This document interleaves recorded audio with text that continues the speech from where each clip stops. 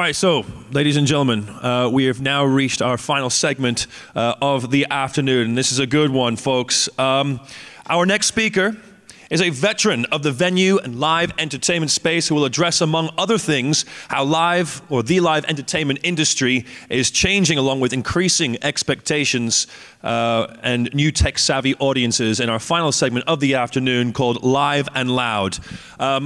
Before we introduce him, though, I'd like to also introduce a personal hero of mine. He's a favorite here at Music Matters and All That Matters. He's up there with the likes of Jagger, Slash, and Tyler. He's a true rock and roller. He's going to be interviewing today Mr. Ralph Simon. He'll be interviewing Jay Marciano from AEG. Thank you, thank you, thank you. We've got a fantastic opportunity for you all to learn a lot. Because this afternoon, this might be the closing session of the day, but it is definitely going to be the most interesting. And it is with supreme pleasure that we welcome Jay Marciano to the stage. Please give Jay a warm welcome. The last one wasn't so good. Here we are. So as you can see from that, the slide right there, Jay has come all the way from Los Angeles to come here to Singapore, and Jay is someone who is a human doing, not a human being. That is for sure. And the reason that he is because Jay is running a fleet of businesses that everyone here knows as AEG. Those of you who don't know about AEG, we'll show you in the next few minutes exactly why this is so important. So Jay, welcome to Singapore. Thank you for having us, Ralph. Yeah, welcome to Asia. And just to give you some kind of measure of Jay and Jay's background, I thought that it would be an interesting thing to just have a look at the pathway that led Jay to the stage here today. So 18 years at Universal Concerts, a division of MCA, which became the father of Universal Studios.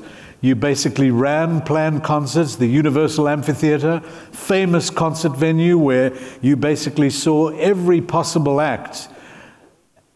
Every band, every well-known performer coming through there, comedians, rock bands, you name it. You were there for 18 years. The company was then taken over by the House of Blues. You then go and run globally the House of Blues. You then become the Chief Strategy Officer of AEG Live. So after those 18 years, what made you decide to join AEG? Well, at some point, my company was sold off to some private equity guys. And if you've ever been around some of the private equity guys, they put a lot of debt against the business and made it very difficult to grow House of Blues. So at that point, I made a decision to leave House of Blues, and AEG, which was just a startup at that point, was putting together their music company. And Phil Anschutz and Tim Lewicki gave me a call and said, would you like to come over here and help us run our businesses? And I said, I've been running businesses now for the last 18 years. I think I'm going to take a little time off, but I'm happy to consult with you on how to grow the business and where the investment should be made. And at that point, they said, well, let's come up with a title. And they came up with this Chief Strategy Officer title, which sounded, wicked to me. It's like, oh, wow, I'll talk about strategies. And spent a couple of years there before I was recruited by MSG to go run the Madison Square Garden and Radio City Music Hall. So you go to New York City. You had originally come from Denver, from Colorado at any rate. You go to New York City, where you're now effectively the president of Madison Square Garden Entertainment, booking Madison Square Garden.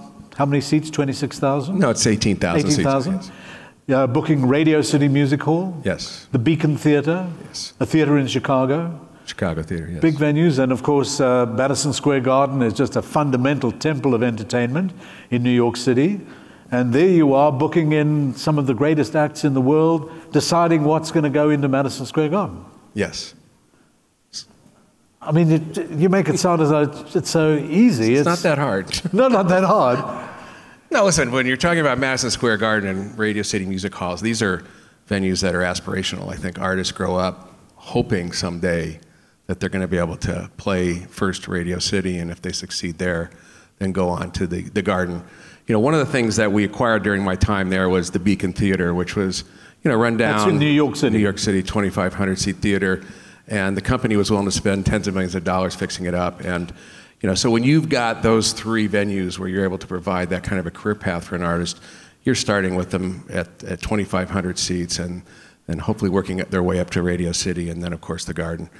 And the beauty of the Garden is that everybody brings their A game to play there. It's, if there's going to be a special guest anywhere on the tour, it's likely to happen in New York City at Madison Square Garden. It's got a 135-year history. We're actually on Garden, version 4, if you really want to look back through the history of the Garden. But all the great events that have played there, I think boxing, entertainment, political conventions. The Pope. The Pope. Even the Pope plays Madison Square Garden. He sells tickets? You can't get them. I don't know what the secondary market is for the Pope's tickets these days. I'm going to have to look that one up. So from there, you then decide that you want to move out of New York City, and you decide you're going to move to Europe. You go to London, and over the next few years, as the president and CEO of AEG Europe, you're responsible for building, well, not building, but certainly building the reputation of the O2, the venue in East London, which now has become the most important venue in the world in terms of tickets, revenues as a venue globally for live entertainment. Right. I think that I've been really fortunate to have worked with such great venues. You're coming from Madison Square Garden, Radio City, and then you're able to go to the O2. I think when I saw the O2 numbers, my self-esteem couldn't handle that the Garden was going to be number 2 and that the O2 was going to be number 1. So I said, I have to go to number 1, right? And fortunately, we not just have the O2 in Europe, we've also have the number 1 and number 2 arenas in Germany, in Berlin and in Hamburg, the number 1 arena in Scandinavia with the Globe. So you're working with outstanding assets, you're working with great promoters in each of those markets that are strong and knowledgeable, and you've got a great team of people there to pull together. So this whole notion of AEG, and AEG, a lot of people don't know what AEG stands for, but it's Anschutz Entertainment Group. So here's a picture of you vending forth the strategy while you're in London. I don't know where that was taken, but clearly you're thinking about how you're going to get some more box office revenues. I think I was probably talking to Emma Banks on a panel somewhere at that point. Emma Banks, the well-known agent, is going to be speaking here in the next couple of days. But here is an important character who is the A in AEG. Who's that? That's Phil Anschutz. So Phil is a fascinating man, an incredible character who lives most of his time in Denver in Colorado, started life as an oil wildcatter looking for oil, then acquired a railroad company, and then on a desolate piece of land in the center of Los Angeles decided that he was going to construct something, which is that building that is behind him in that picture. And you work very, very closely with Phil on a daily basis, basically planning out the strategy of AEG on a global basis and worldwide. Right. If you follow Phil's career, you'll see that he starts with businesses and ends up, backing into opportunities that probably aren't obvious to most people. When he was in the railroad business, long before it became commonplace to do this, he started laying fiber optic cable along the railroad lines and created a telecommunication company called Quest. But the acronym for Sprint at the time was Southern Pacific Railroad and Telegraph. And that's where he started the telecommunications business. It looked like a railroad business, but it turned into something much bigger than that. In the case of Staples and AEG, his wife was a hockey fan and tried to buy a hockey team in Denver, Colorado, and that deal didn't go through. When the Kings in Los Angeles became available, who were playing at the Forum at that time, he acquired the Kings, realized he needed a new arena, and then went and bought a property in downtown Los Angeles at a time when nobody was going downtown. Nobody would think to buy property in downtown Los Angeles. I'd lived there for 20 years, and I think I probably can count on one hand the number of times that I'd been downtown in Los Angeles. And we all thought, most of us thought, well, this is a crazy idea. Nobody's going to go downtown. But he built Staples Arena, and one of his business models... That's Staples in that picture there, right in the front. Now, this is a model showing a number of different buildings, one of which is not there. It's the big one at the Farmers back. Field. Yeah. But Staples was built, as you mentioned, was the first one, and then he built a huge cinema complex, plus the Nokia Theater, which Nokia paid rights to name, and effectively built this huge downtown entertainment city. When I first met with Phil, like most of these guys, they can explain their business plan on a napkin. So Phil literally took out a piece of paper and he says, here's what we're going to do. We're going to build this big arena. We're going to put it down in the middle of this property. I bought up all this land around here. We're going to sell off pods on the outside of this land, and we're going to take that cash and we're going to reinvest it in the center, and we're going to create an entertainment district. And not only have we done this in Los Angeles and on land that nobody thought that could be done, but we did it in East London when everyone thought we were crazy, and we did it in East Berlin when everyone thought was crazy. So this idea of trying to buy up distressed property, anchoring it with something like an arena, and then building an entertainment district around that with hotels and restaurants and nightclubs and other music venues is all a concept that just came out of his head of, well, I want to do something more than own sports teams and own an arena. I want to create, a lifestyle and a district for people to go to. So what we'll do is I want to take you through some things. I mean, that just gives a picture of Los Angeles that you can see on the screen. Then actually, talking about Staples Center, this is a picture from one of the most televised events of all time on television, where the Michael Jackson funeral was actually held at Staples Center. There's Michael Jackson's casket in the front, the whole family standing behind there. I mean, who would have thought a Michael Jackson funeral at Staples Center? No one obviously imagined that at the time, but Ken Ehrlich, the guy that does the Grammys, is now part of your company, produced the funeral, and the funeral got such incredible global appeal. So wanted to just bring some idea of some of the venues in Asia and in China that you guys are very involved with. Here is the MasterCard Center in Beijing, and your team run by Adam Wilkes and John Capo. And John, yes. Who clearly are developing the whole world of AEG in this part of the world, and you work very closely with them, guiding the overall strategy of what you want to achieve. We just have a great team here in Asia. John Capo's lived in China for 30 years. Adam Wilkes has lived there for 15 years. The venue business and the concert business that we've built up over the last couple of years comes directly on the backs of their experience. And this is, the beauty, I think, one of the top arenas in the world, the Mercedes-Benz Arena in Shanghai. And we have built up over the last 7 or 8 years a track record of bringing Western music to China when everyone thought that was maybe not such a great idea. And so in this process, the whole idea of building entertainment districts, rather than just a venue, rather than just an arena, is really something in the bigger picture, because you're looking at stimulating a whole area economically, obviously getting the business benefits of doing that, but more importantly, really bringing something special into an area that needs construction or reconstruction. Like, for example, in Dalian in China, here is a whole entertainment district where there's a stadium, an arena. I mean, this is a massive undertaking and management issue, that you've got to manage this process, make sure that people are buying tickets to go in and use it and so forth, working with local authorities, the local taxes. I mean, this is complex stuff. It's complex, but the business plan is very simple, which is at the core of everything is the fan experience.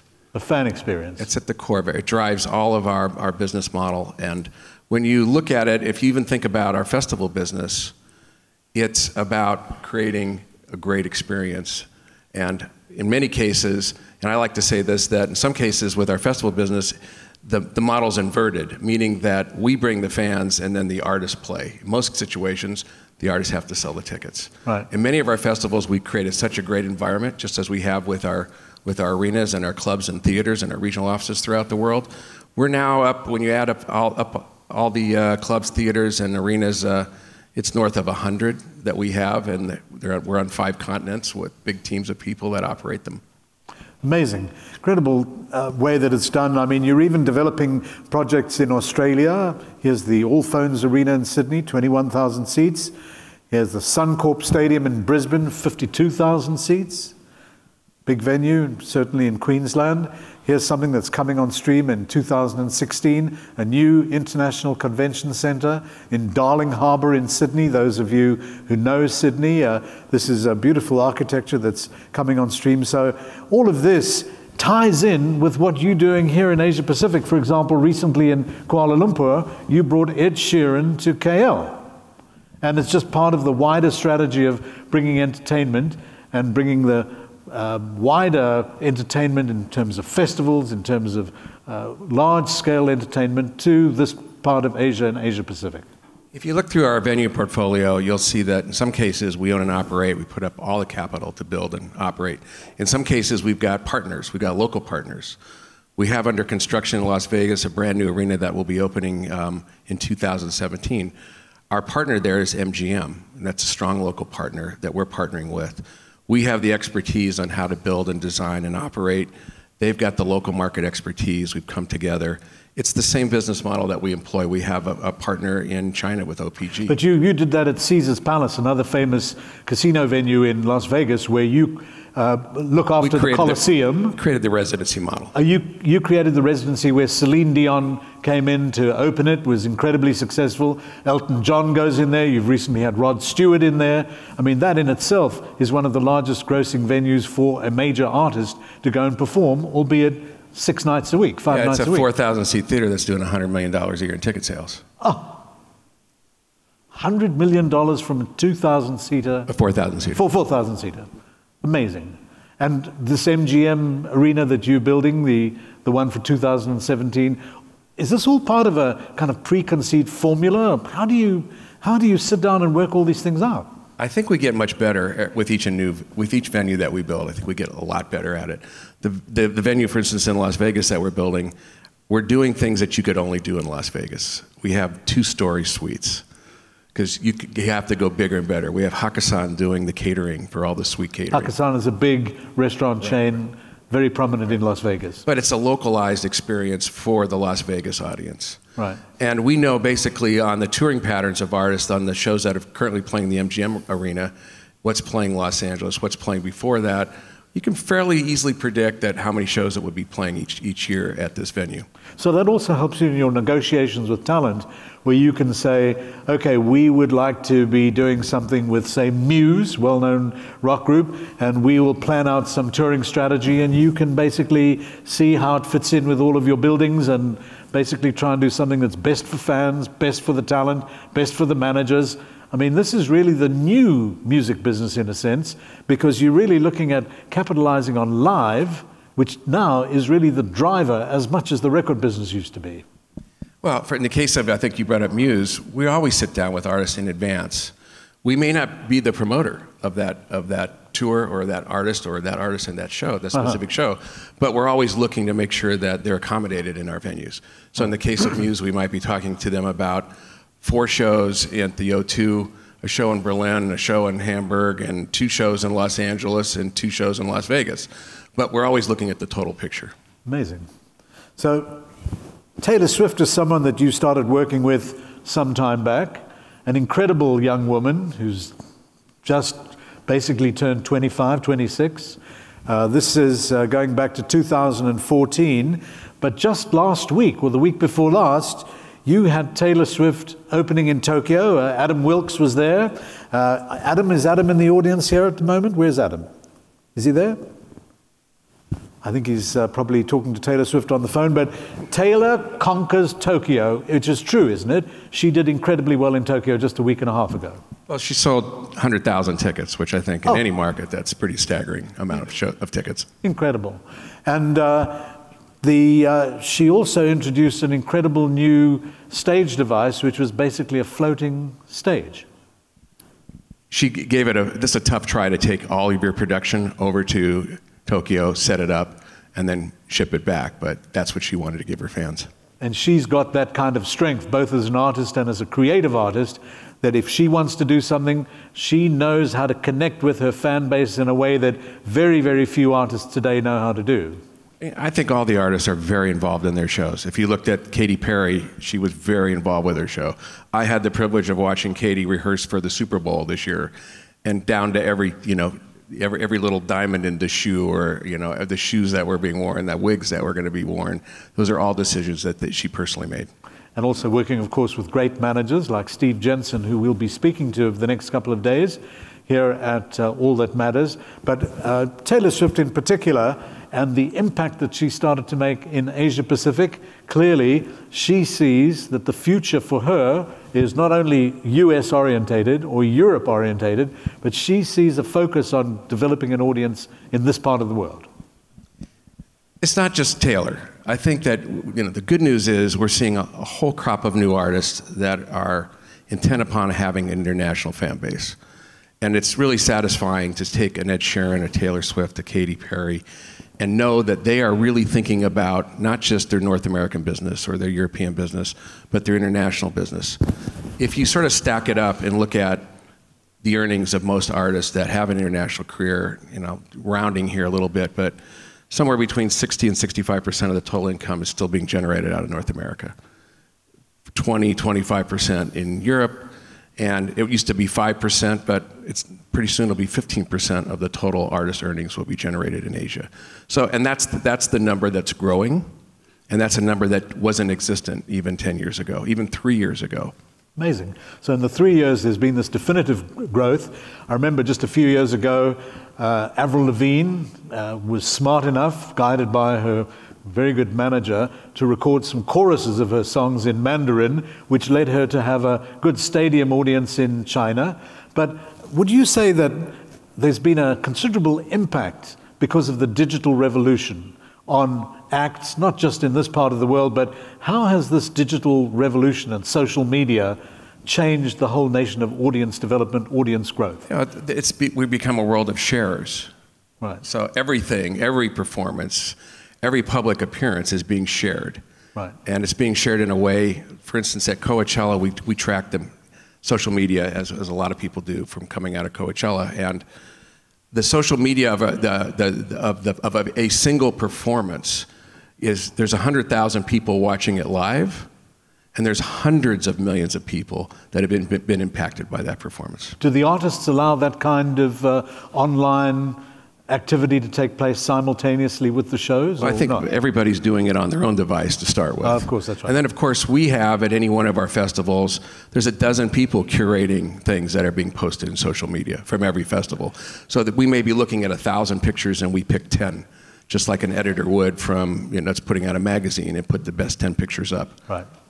So the whole notion of festivals we'll get to in a minute, because that's a fascinating area where there's tremendous growth, and we've got a bunch of things that we'll speak about in just a minute. But before we do, here's a well-known quartet that are doing very well. Here's Metallica in Macau, promoted by yourselves. You've been working with Metallica for some time. Good clients to work with? You know, this is another artist that's later in their career have decided, let's go sort of break in some new territories. And this past tour was the first time that they'd been to China, and they were well received. They were well received in China, and they'll be back. You know, the most important thing is that there's a lot more hand-holding going on with artists coming over to Asia, and we're all still figuring this out together. How many shows? And as you would know, the venues that are existing in a lot of these markets aren't of the same quality or the right size or right production capabilities that you have, say, touring North America or Europe. But they're all willing to make the compromise, and they're all willing to come over and make a big statement. And I think virtually every single artist that we've been working with that have taken the time to put the work in and come over and tour Asia are artists that will be back and will be back throughout the rest of their careers. So do you think it's an important priority now for artists to be building an international fan base that looks at all of the continents in the world? I mean, Ed Sheeran, now successful pretty much all over the world. You really helped open that up for Ed Sheeran. He's playing 3 Wembley Stadium dates this coming summer in the UK. He's doing 3 big stadium shows in Australia, where just a couple of years ago he had 40 people going to his first gig. So this worldwide following that obviously social media develops, do you think that this is now a function of most really successful artists, that they've done that to build that international caucus? If they're willing to put the work in. They have to be willing to put the work in, and you have to have an astute management team that understands the significance of growing an international fan base. But as I said a moment ago, more and more young artists are willing to do that. I'm going to give you another extreme example. Yep. American country music. Yeah. American country music has not translated very well outside of North America. Right. Most of those artists, we had a recent example where we gave a show to an artist in London, and the artist says, I don't even have a passport. So they have been making, you know, a lot of money and have enjoyed long careers just touring 100 cities in the US and you know, going back to Nashville on the bus on the weekends. We created this event several years ago in London called Country to Country. And we said, we once again went against the grain. A lot of people said, you're crazy, let's not do, country doesn't work in London. And we created this vehicle for artists to come over. They get paid a fraction of what they make in North America, but they're willing to put the time in. And this new crop of Luke Bryans and Eric Churches and those types of artists that said, you know what, I want to have an international career. I'm willing to, to make the time. So now we're able to take those artists not just to London, we're able to take them to Dublin, we're able to take them to Glasgow, we're able to take them to Norway and Sweden. So we're able to help build these artists outside of what was traditionally thought as they're just North American artists. So great. So this really shows that the sense of internationalization, not just for American artists, but looking, for example, at K-pop and some of the Korean acts that have done well by going to America, Gangnam Style, Psy, being managed by Justin Bieber's manager, Scooter Braun in America. Obviously, there isn't all that much cross-pollination like that, but certainly for American, British, international acts, Singaporean acts, going to Asia is more common. Let's look at this picture here, because this is taken from 3 years ago. It's a poster advertising the first Philippines performance by Katy Perry, and of course such great management, such a great artist. Just this last week Katy Perry was back in the Philippines, and this time the show was unbelievably successful. You promoted it. Well, look, this is another artist that's, like I said a moment ago, that's willing to put the work in, willing to come over early on, probably at an expense to them. Despite what we're paying them as promoters, these are artists that are probably losing money by the time they bring their show over on their early forays. But I think I just added up the other day, there's $20 million worth of tickets sold on this last 12 dates that Katy Perry played in Asia. $20 million, so that would be the Philippines, Indonesia, Jakarta. I mean, you can go through the whole. Those territories. There were 12 dates. 12 dates. Yeah, 2 of which were in China. Right. And the rest were, spread throughout Asia. And that probably wouldn't have been possible. Now, I look at this and go, okay, there's 12, when can we get it to 20? Right. How do we build it to that? Okay, so you looking at it from a strategic point of view, you'll sit down with the managers, Steve Jensen and Martin Kirkup, and you'll say, we've done 12, we've built a following, we'll use social media from this to spread the word, and you think that it's feasible that sometime over the next 1 to 3 years she could reach 20 venues? No doubt. I think she could have done more than the 12 that we did this time out. Right. And so when you sit down and talk to the managers about that kind of strategic planning, is it hard to find managers who understand your thinking, where you say, come on guys, gals, this is what can work? Like promoters, managers come in all sizes and shapes, right? And they all have different experiences. Some are really good with just working with the label. Some have a great live background. In the case of Steve Jensen, he started as an agent. Katy Perry's manager. He's had a career of touring artists internationally, for 35 years. Wow. And so he has a deep understanding of what it takes to do that. He's a wonderful professional. There are other managers that sort of get it, but they haven't been out of Los Angeles very often. So, they're happy to say, listen, you guys go do this, and I may show up for a couple of dates, but they have a very limited understanding of the international marketplace. So those really successful managers are the ones that embrace internationalism and embrace looking at Asia and saying, this is a group of territories where we feel we can really develop something with social media, with music that is contextually relevant to the area. It's clearly a whole new future area for harvesting some good dollars, good T-shirt sales, a whole range of different things. I think a lot of these young artists have had the benefit of 50 years of rock and roll. Right. And they can look at those artists that have had sustainable careers for 50 years. Right. They can look at Elton John, they can look at Paul McCartney, they can look at the Rolling Stones. Right. And each one of those artists all had international careers. And they're all asking their managers, what does it take for me to have a career like that? So here's a poster of Katy's show on the 1st and 2nd of May in Macau at the Venetian, the largest horizontal architectured space in the world. But clearly she did exceptionally well there as well as part of this touring cycle. Doesn't mean that you've got to do the Venetian and the casino in Macau, but it's just one of the different venues you can be doing in this part of the world, and just generally looking at the way that you broaden the reach of talent, where the visual culture seeing stuff on YouTube is also helping develop an artist's impact internationally. Listen, from our standpoint, it's just closing the loop. When we're out here and we're working with an artist like Katy Perry and we see that there's 12 markets, but that there's a repeatable pattern of talent that is selling tickets in those markets year after year, and we can get a rhythm going, that's the next place we want to build a new arena. Oh, so, so you're really looking at this, it's take a 10, 15-year view. You have to. You have to look at it from, these are all long-term plays. Right. And you have to have a lot of staying power to be able to do that.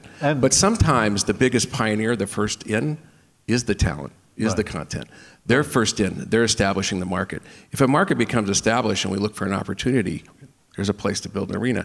Sometimes we'll do it with our own money, sometimes we'll do it in partnership, sometimes we'll do it, there'll be a local municipality or a local business person that wants to build an arena that needs our expertise, and we'll just be it on a fee-for-hire basis.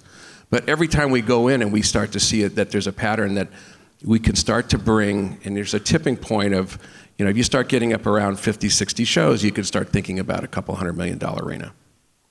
So your experience in taking this route from Staples Center, your own personal experience from Madison Square Garden, looking at Europe with the O2 and all of the European, you've got an analog that you can work with in an incredible way that gives you some kind of playbook that you can develop these things.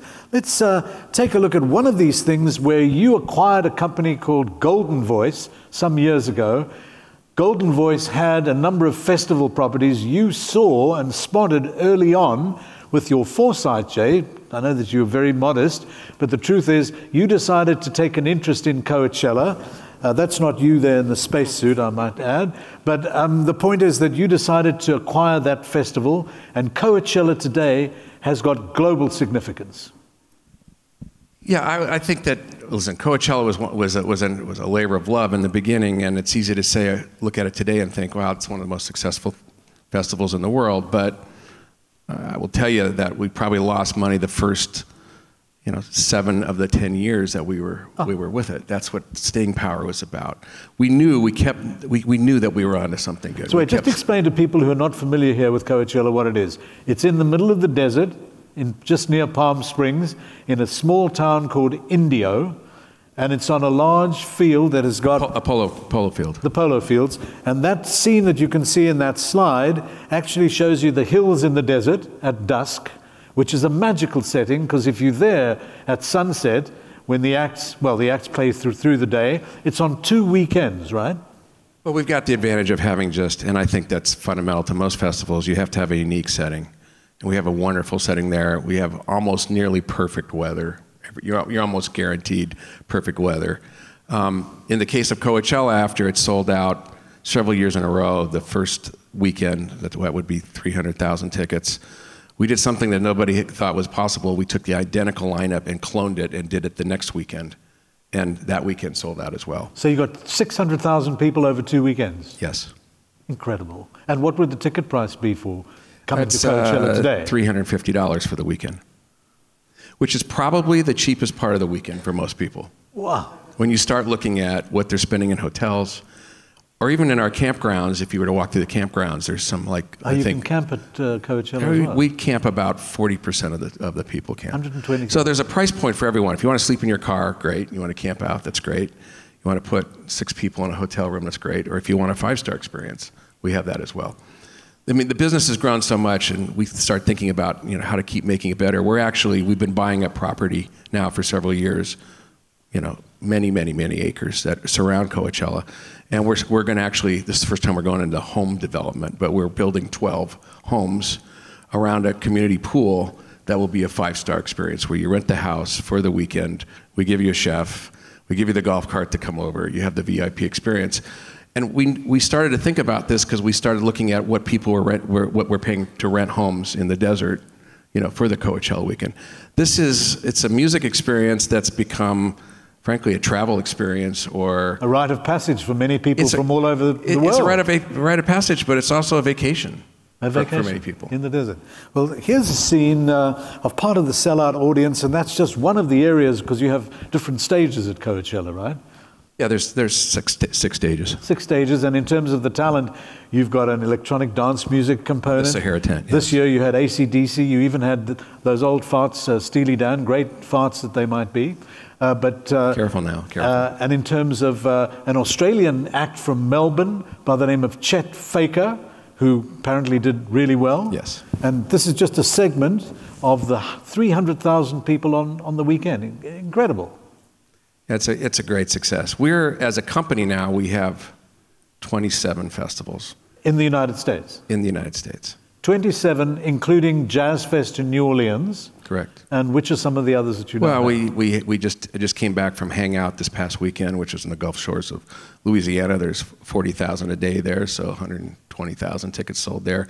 Firefly, which may not be common knowledge to you guys, is now one of the top 5 festivals in the United States. That's going to do 80,000 tickets a day coming up, and that's in Delaware. But they come in all sizes and shapes. Some of them are smaller festivals, some of them are mid-level festivals, and some are the big festivals. And I think that, and we're going to, as a company, we're launching 4 more festivals next year. There'll be an announcement in the next couple of weeks about an agreement that we've made with ISC, which controls all the NASCAR tracks in the U.S. And ISC have been putting hundreds of millions of dollars into the tracks to, once again, deliver a great fan experience. And they've got a great database because it's NASCAR. So that's a natural place to put country festivals. Oh, that's the car racing circuits in America. Yes. So is the technique of selling tickets for festivals completely different from indoor arenas and even stadiums? Is it a completely different kind of discipline? It is. I like to say that the average arena in North America might have 40 shows a year. If you add support acts on, maybe they touch 80 artists, right? And the average amphitheater might have 30 shows, so maybe that's 60 artists. Right. But some of our festivals have 250 artists. How? You mean so you're working over a 3-day weekend. Right, 250 of the different genres of music. Yeah. With Jazz Fest, it's even more than that. Why is that? Well, because there's 9 stages there, and you've got the gospel tent and the blues tent, and you add those all up, and there's music going on constantly throughout that. And how many people do you get going to Jazz Fest over the 2 weekends? We just 2 weeks ago finished up. That was 420,000 people over the 2 weekends. So you got 600,000 at Coachella, 420,000 in New Orleans, another 25 festivals just in the United States.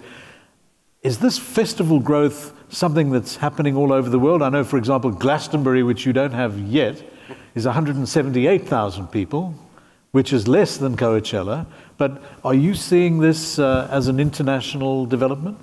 Yeah, I think the experience is different in different parts of the world. I think for 30 years, the North American summer outdoor experience was defined by amphitheaters. Right. In recent years, I think it reflects my own personal thought on this. The growth in festival business in North America reflects how music fans consume music, which is they're doing a lot of grazing. They go, and they do it in a social way, and they want to do it with their friends. Right. So they might go see 4 songs with this artist. They might split up. Some people go off to this tent. Some people go to this other stage. They meet up for lunch, and they go, and it's a social, very social way to consume music. Right. And I think that's how most music fans are consuming music today. So this whole notion of shared experience, which is almost like an extension of social media and the digital sharing, the sharing economy, all of those things, people will combine to have a sharing experience and basically dip into different musical styles. And out of that will also come the new talent that hopefully will lead to headlining in amphitheaters or in stadiums and basically be the derivatives of the festival planning that your team has to do creatively. Yeah, Coachella and Glastonbury are probably the exceptions because they sell out without having to announce talent. Right. They're probably the 2 festivals in the world that do that. Other festivals that are developed over periods of time will sell 50, 60% of their tickets just on the basis of the experience that we deliver, and maybe the talent has to sell the other 40% of the tickets. Huh. But once again, as I said a moment ago, these festivals are delivering big audiences for artists to play in front of. Right. They don't have to worry about going out and selling the tickets themselves. Right. They have to show up and deliver a really good show, and they have to win over that audience. So give me an example of an act that you've seen at some of these festivals that just has come out of nowhere and done really. We mentioned Chet Faker, the Australian, but would someone like, let's say, some of the DJs in the EDM world, there's Cascade, who's signed to Warner Brothers Records, but who can you think of that all of a sudden came through as like a top favorite at one of these big festival events? We track audience preferences for all our festivals, and I don't think we're unique. Probably all festival producers do this as well. But for Coachella, we have this thing called Co-Chooser. Co-Chooser. And what that is, through your app, we listen to the fans, and they sort of tell us, what they rank their shows, top 5 shows, top 10 shows. And we're constantly monitoring this, and on any given day it can change a little bit, or could change a lot. And one of the things that we noticed this year after we announced the lineup was The Weeknd was a top 3 artist. The band called The Weeknd? Yes. Right. And we'd already announced sort of, and you do this frankly just by font size, who the big artists are, and it was AC/DC, and it was Jack White. And The Weeknd was in a bigger font size than they were scheduled to play before Jack White, but by the couple of weeks out, The Weeknd had far surpassed Jack White. So we had to make a tough call. It's rare that we have to do this, but The Weeknd closed the Saturday night at Coachella. So you have to tell Jack White's management, sorry guys, but The Weeknd are going to be closing, and you're not. Yes. How do you deal with that? Difficult. It's political persuasion? You have to say, listen, we've got the data here to prove that. Now, I think Jack was a great sport about it, and he says, I'm just going to go kill. And he did. He delivered a great show. Sometimes, it's a good, little kick there that, have somebody come out, and he killed it. He was fantastic. Yeah, such a great talent, great artist. But it's one of those things that we didn't see, before we put the show up. We didn't see that The Weeknd had grown that much in popularity. So effectively, you're using in your mechanism for determining public taste a way of using data on all of these different data points, which actually corresponds with exactly what the audience sentiment suggests it should and could and must be. Everyone that attends one of these panels all talk about the data. It's all about big data. But it's also about what you can do with your data. And that's key. And it's one thing to say, oh, we've got 5,000 or 5 million email addresses. It's another thing to know their preferences. It's another thing to know their willingness to pay. Are they the kind of customer that only wants to sit in the best seats and they don't care what it costs? Right. Are they a value customer? They don't care. They're just looking for a bargain, for a deal. Right. But it's all in the data management. And we've spent a lot of time. I wouldn't say we're perfect at it yet. I'd say we're getting really good at it. And 70% of the tickets throughout all of our venues right now are sold through the data and not through traditional media. So effectively, this becomes another arrow in the quiver of a promoter and the promoter's thinking in terms of how you effectively cover what's effectively a real risk business. This is a whole new skill set. It's expensive. There's no off-the-shelf software that you can go buy and say, if you use this software, you can deliver an audience. It's something that's done through a lot of trial and error, and it requires a lot of manpower to be able to manage this thing. So, for instance, in Los Angeles, we've got 25 data marketers. That's all they do is they manage the data. Data dogs. If I call them that when I go back, I'll say that's Ralph's word for you. But they're data marketers, and they're really good at it, and they understand how to give us a lot of data back on social media and the feedback that we're getting. So Jay, just in looking at all of the things that you've just touched on during the time that we've been speaking today, if you look at this slide here talking about the different kinds of entertainment venues that are really in your focal point, entertainment districts, as you've very articulately described, the notion of convention centers and arenas, the festival business, stadiums. You've got to take a long-term view, and insofar as your view, as far as Asia is concerned, basically all of these changes you're seeing manifesting on a global basis, social media, festivals, all of this kind of stuff, is helping shape what you strategically and AEG as a company will want to be doing in this part of the world. The beauty that we have is we're not a public company. AEG is a private company. I've got to keep one guy happy. His name is Phil Anschutz. And Phil has a long-term view on everything we do. Anybody that hung in there with us for that many years of losses of Coachella, 7 to 10 years, you said? 7 out of the first 10 years, we lost money. You lost money for 7 out of 10 years? Yeah. So you got to have a lot of staying power to be able to do that. Right. Fortunately, he's the kind of owner that is debt averse. So we have very little debt, and we're able to manage through, if we've got a down cycle, we're able to manage through that without having to go lay off 10% of the workforce or something like that. And also you believe in teamwork because you've had a really solid, stable team for some time of real great professionals who live, eat, breathe, and know the entertainment business.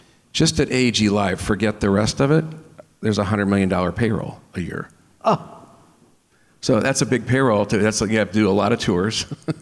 You have to have a lot of venues. You have to have a lot of festivals. You have to have a lot of regional offices and clubs and theaters to be able to support a $100 million payroll and still return a decent return for our investor.